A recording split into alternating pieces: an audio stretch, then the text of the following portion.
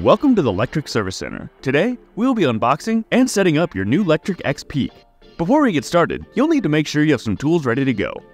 You will need a screwdriver, an 8mm wrench, a 14mm socket, a 17mm long socket, a 2.5mm Allen wrench, a 3mm Allen wrench, a 4mm Allen wrench, a 5mm Allen wrench, and an 8mm Allen wrench, an 8mm Allen socket, a 5mm Allen socket, a 3mm Allen socket, and a 2.5mm Allen socket.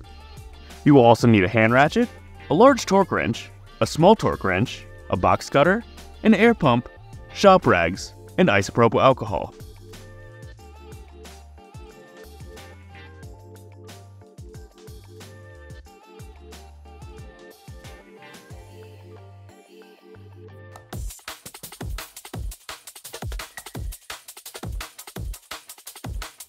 For this section, you'll need a box cutter.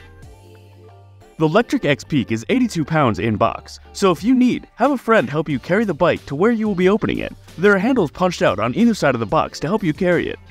Before you begin unboxing the bike, make sure the box is right side up based on the arrows pointing up printed on the box. On the box, you will see tape on the top and down both sides. Use the box cutter to cut all this tape. Also, be careful while you are cutting, as there may also be staples holding the box flaps together. Once the tape is cut, you can move on to pulling the flaps apart. Printed on the box are steps to help you know which order to unfold the box. Following step 1, you can pull the top flap up by pulling on the two tabs on either side of the box.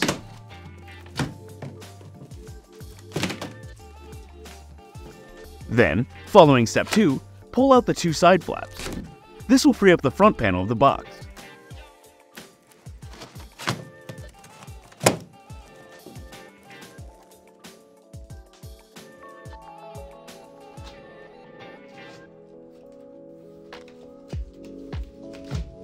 You can let the front flap fall to the ground.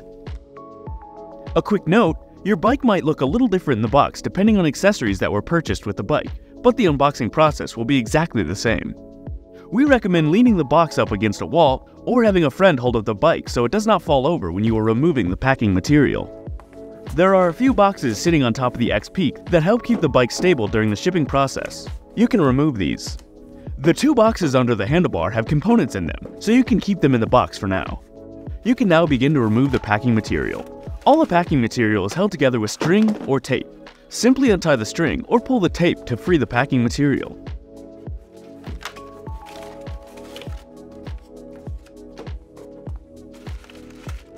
Around the bike you will see yellow safety tags. Do not remove these while removing the packing material, as we will go over these later.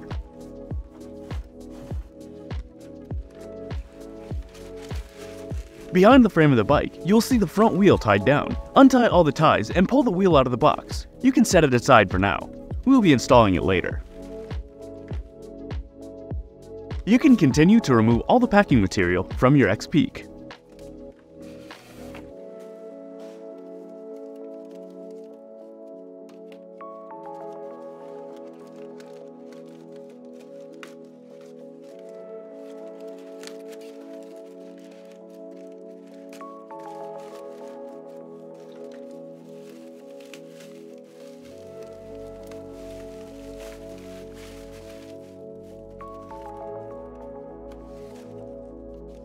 Along with all the packing material, you will also see a smaller box up by the handlebars. Inside this box there's a battery charger, a set of pedals, and any small accessories that might come with your XPeak. Under that box is a larger box that might have a front fender in it if you ordered your XPeak with fenders. You can go ahead and remove those boxes and put them off to the side. On the front fork there's information about installing the through axle. You can remove this and keep it for future reference. Now you can finish removing the rest of the packing material.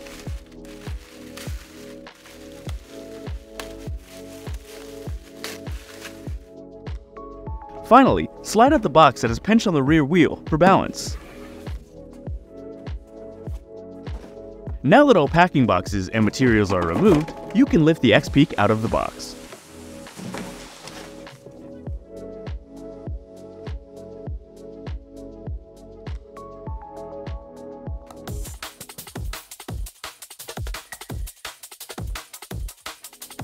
Now, we'll be installing the front wheel that we set aside earlier. Remove the hub end cap from the hub. Then the shipping cover off the brake rotor.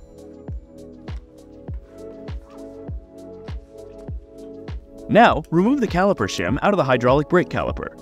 You can hang onto this for future use if you ever need to remove the front wheel. Now, unscrew the through axle by placing the handle in the handle notch and twisting counterclockwise until you are able to pull it out of the fork.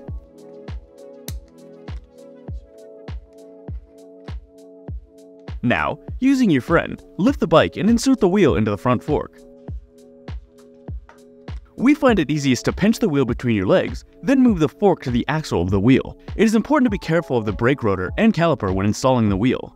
Make sure to slide the rotor into the caliper without bumping the caliper or the pads. Once the holes from the fork and the axle line up, insert the through axle through all the holes. Place the handle in the handle notch and screw it in clockwise. Keep tightening it until you're unable to tighten it anymore. Then fold the lever over. Make sure the lever folds over so it is either parallel to the fork or facing back, like this. This is so the lever does not catch on anything while you're riding your XPeak. Now that the front wheel is installed, you can place the kickstand down and let the bike stand on its own.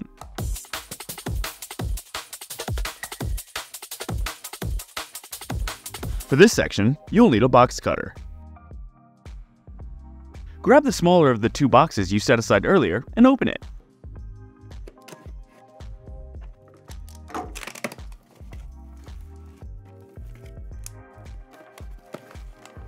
Inside will be your battery charger, your pedals, and any other small accessories you might have ordered with your XPeak.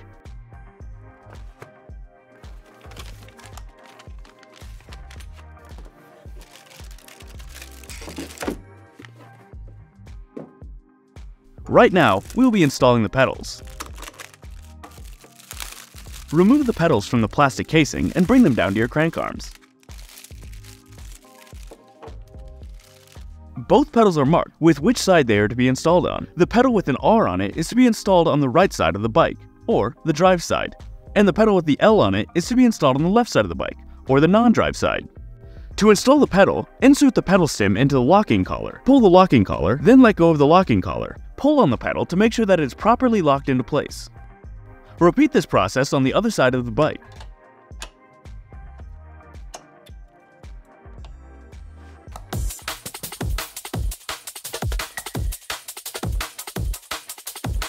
For this section, you will need an air pump. You might notice that the bike is not currently very stable. This can be fixed by pumping up the tires. The recommended PSI can be found on the sidewall of the tire. The recommended PSI for the XPeak tire is 20 PSI. Unscrew the Schrader valve cap. Insert the valve stem into the pump nozzle.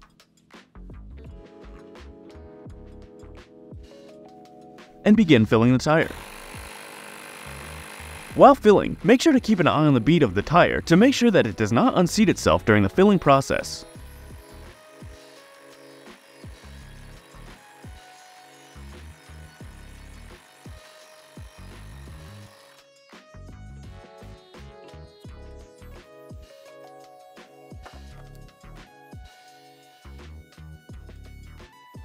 Repeat this process on the other tire.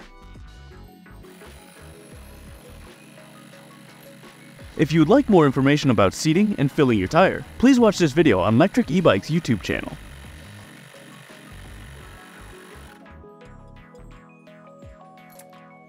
Now that your bike is sturdy, let's take a second to look at your bike's serial number. The serial number is pressed into the head tube.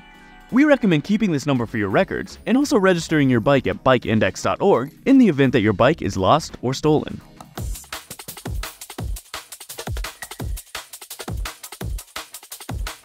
Now, you can take some time to familiarize yourself with the information on the safety tags throughout the bike. On each safety tag, you will see a QR code. This QR code will take you to the XPeak user's manual when scanned. Once you are familiar with the safety tags and user's manual, you can remove the safety tags from the bike.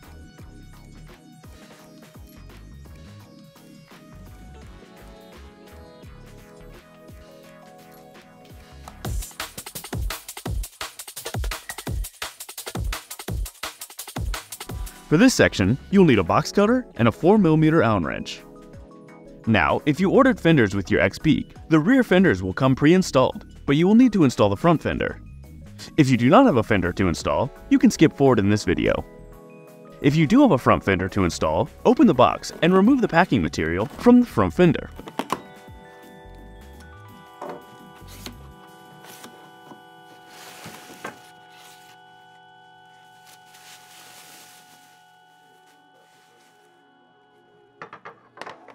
Down at the front fork, there will be a 4mm bolt on either side that will need to be removed with a 4mm Allen wrench.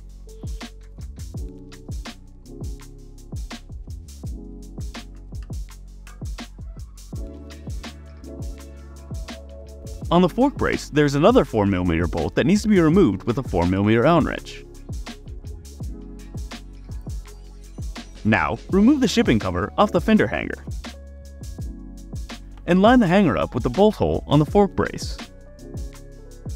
Then, using a 4mm Allen wrench, screw in the 4mm bolt.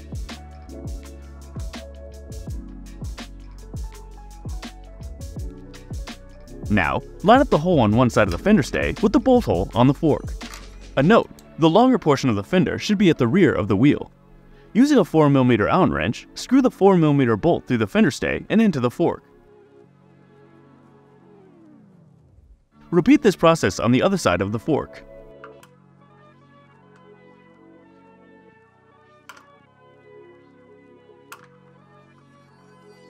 Once the bolts are fully screwed in, go ahead and tighten each one fully down to make sure there will be no movement or rattling while riding.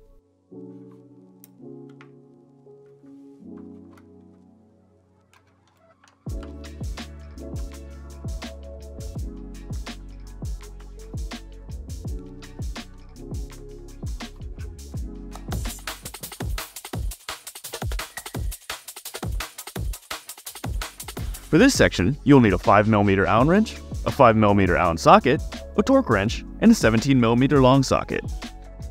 Now, we'll check to make sure that the wheel is aligned correctly. It should be straight, but in the case that it's somehow twisted during the shipping process, you can easily straighten it back out. Step over the bike and look down at the handlebars and front wheel. Make sure the stem is straight with the front wheel and the handlebars are equal to the crown of the fork. If either of these are not true, you will need to perform a steering alignment. Step to the front of your XPeak and unscrew the stem pinch bolts using a 5mm Allen wrench. Then, with the front wheel pinched between your legs, twist the handlebars until everything is lined up with the center of the frame and the handlebars are square with the front fork.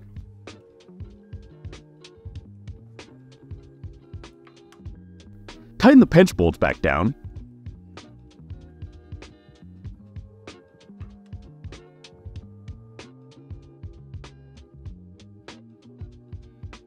Then use a 5mm Allen socket and a small torque wrench to torque them down to 6 to 8 Nm.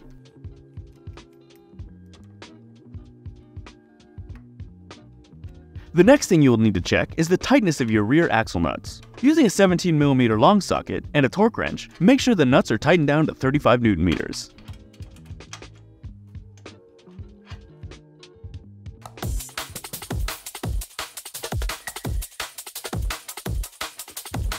For this section, you'll need a 3mm Allen wrench and an 8mm wrench. Now that your XPeak is out of the box, we can move on to setting up the electronics of the bike. You will notice that there is a quick plug at the front of the handlebars that is unplugged. This is the display quick plug. It is unplugged to prevent power drain during the shipping process. Go ahead and plug in the quick plug by pushing the male and female end in together. Make sure not to twist. You will notice plugged in when you hear a click and you can no longer see the color on the inside. Next, you'll see that the headlight and reflector are pointing straight down. Lift the light so it is pointing a little less than straight out from the front of the bike. Then, use a 3mm Allen wrench and an 8mm wrench to tighten the headlight mount bolt to 2 to 4 Nm.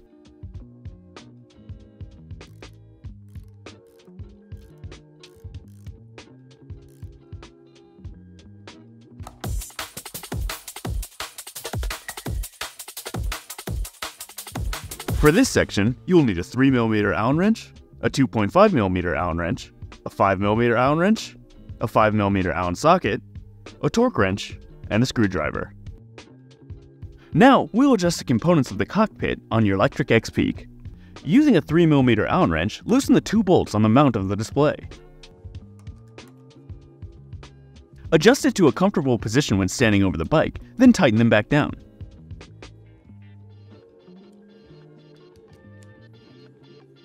Tighten the bolts tight enough so the display does not move while you are riding.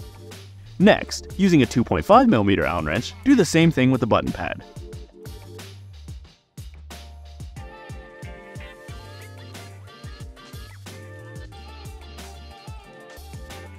Now, if needed, you can adjust the brake levers. Using a 5mm Allen wrench, loosen the 5mm bolt and adjust the brake to a comfortable position.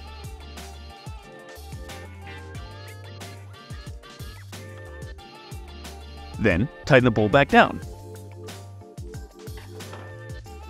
Then, torque the bolt down with a 5mm Allen socket to 6 to 8 Nm. Repeat this process on the other brake lever.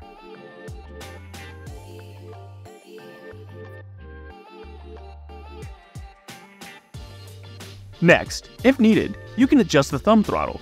Using a 3mm Allen wrench, loosen the bolt on the back of the thumb throttle. Adjust it to a comfortable position. Tighten the bolt back down. Then, torque it down to 1 Nm with a 3mm Allen socket.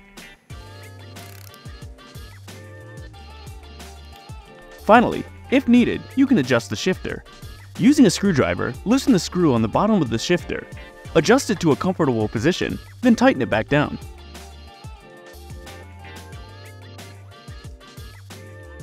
Now, you will see a set of keys connected to the handlebars. Untie them and insert them into the keyhole on the frame of the bike.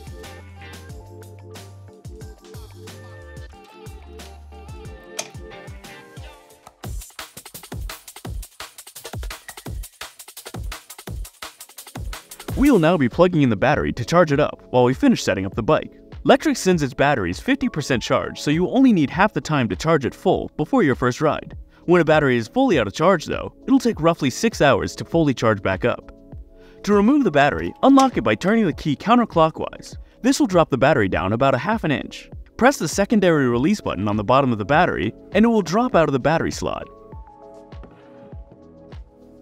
If you haven't already, open the charger box, unpack the charger,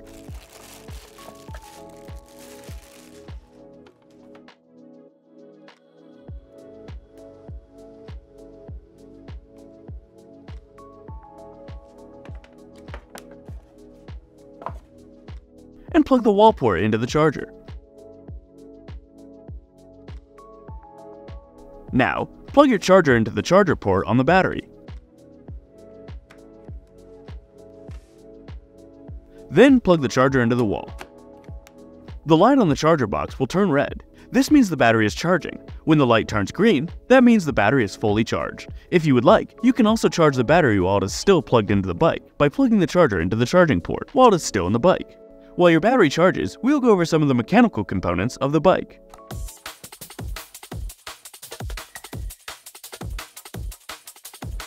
For this section, you will need isopropyl alcohol and a clean rag. First, you will need to clean the brake rotors. This will clear the rotors of any debris or contaminants that might have gotten on the rotor during the shipping process. Using isopropyl alcohol and a clean rag, wipe down the entire rotor.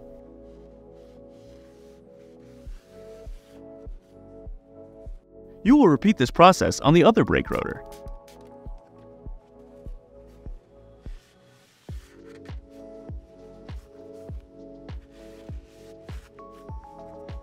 Now, let's inspect the brakes for safety. First, pull on the brake levers as far as you can. Make sure that the levers are not touching your fingers or the bars themselves. While the levers are pulled, you'll need to perform a rock test. Rock the bike back and forth. If the bike moves back and forth at all, you may need to perform a brake adjustment. Watch this brake adjustment video on Lectric eBikes YouTube channel and learn how to do that.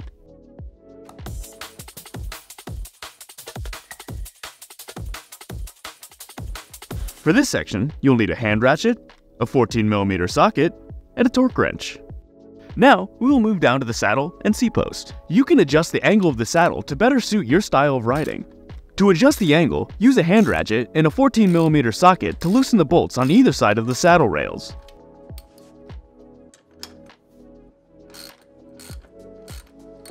Then, adjust the angle of the saddle to a comfortable position.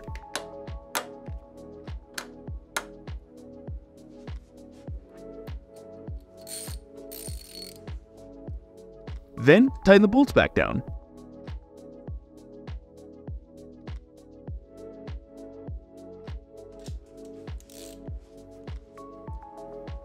Make sure to torque them down to 10 Nm with a torque wrench.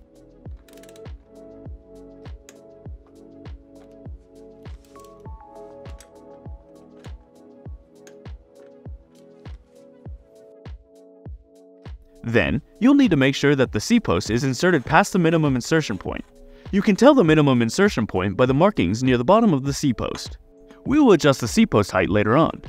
Now, you may need to tighten the Seatpost clamp. Do this by tightening the bolt connected to the Seatpost clamp. Tighten it enough so that when closing the clamp, there is an imprint left on the palm of your hand. Also, that the Seatpost stays up while you're seated on the saddle. The final check you'll need to perform is simply a visual inspection. If you notice anything that seems wrong or out of the ordinary, please contact our customer support team before your first ride. Now, we will learn how to actually work the bike. When your battery is done charging, remove the charger and make sure the battery is awake. The battery will enter sleep mode after 48 hours of inactivity. On the top of the battery, you will see a button. Press this to wake the battery up. The light will turn blue if the battery is fully charged. If the battery is not fully charged, it will flash green. And if the battery has no charge, the light will turn red. Insert the bottom of the battery into the base of the frame. Then, push up the top of the battery until you hear an audible click and the battery is flush with the frame.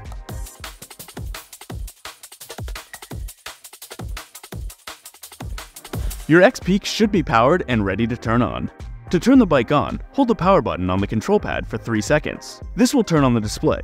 Once the display is on and active, it will show several different data fields. Up top, it'll show you the estimated battery life. Below that, you'll see a speedometer. Underneath that is the pedal assist level, and on the bottom, there are 5 different data fields that can be cycled through by tapping the power button.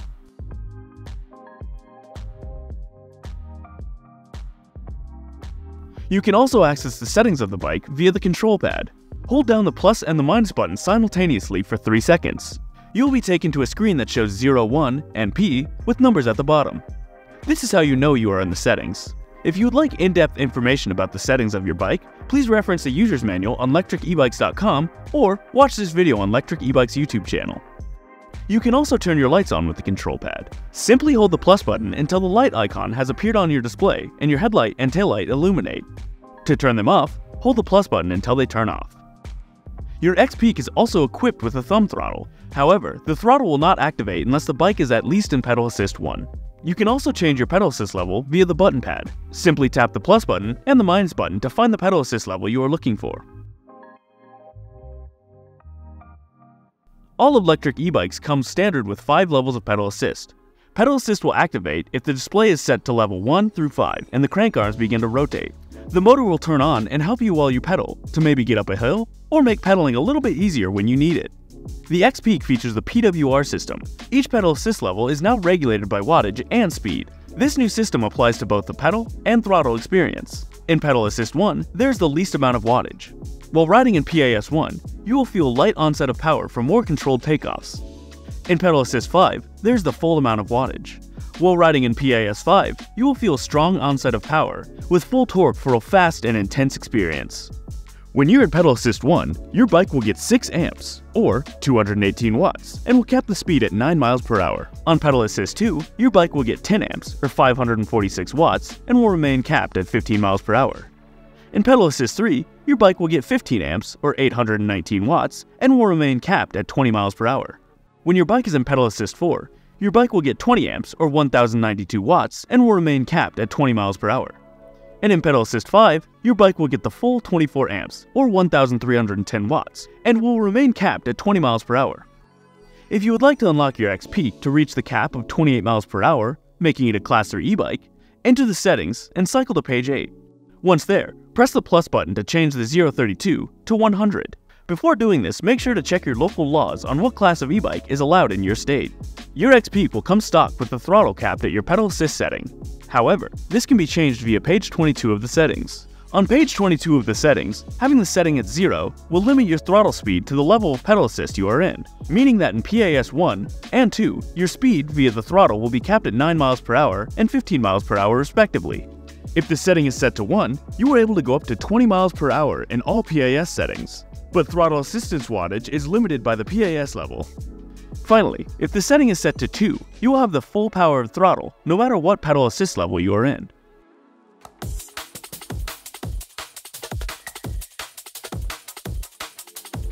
Now that your XPeak is unboxed, set up, and turned on, we can head out for your first ride.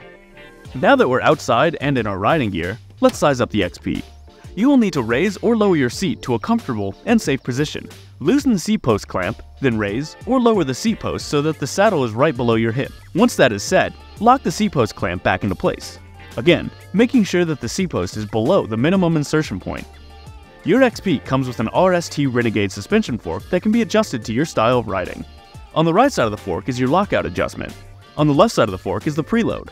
First, let's adjust the lockout on the right side of the fork.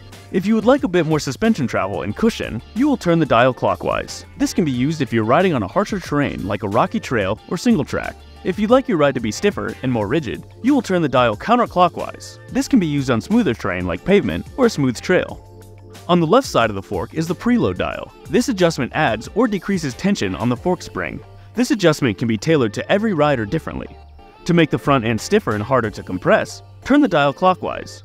To make the front end softer and easier to compress, turn the dial counterclockwise. Your XPeak will come out of the box with the preload in the lightest setting. Now it's time to mount your XPeak, but before you do, make sure you have your helmet on. To mount your XPeak, simply kick up the kickstand, swing your leg over the frame of the bike, place your foot on the pedal, sit on the saddle, and you're ready to go. To launch your XPeak and start your ride, press down on the pedal and gently place your other foot on the other pedal and begin to pedal. We always recommend starting your ride in pedal assist 0 and in the lowest or easiest gear. Once you are comfortable with the bike itself, you can start to add in some assistance from the pedal assist as well as find a gear that you are comfortable with. Along with pedal assist, there are also 7 gears to change depending on what kind of riding you are doing. We recommend starting in a lower gear when you start. Then, as you feel more comfortable on the bike, begin to shift to higher gears while also finding the right level of pedal assist. And once you're ready, you can use the thumb throttle to relax your legs a bit. Thanks for riding with us today. If you have any questions, please feel free to reach out to our customer support team at contact@lectricebikes.com or give us a call at 602-715-0907. Thanks for watching.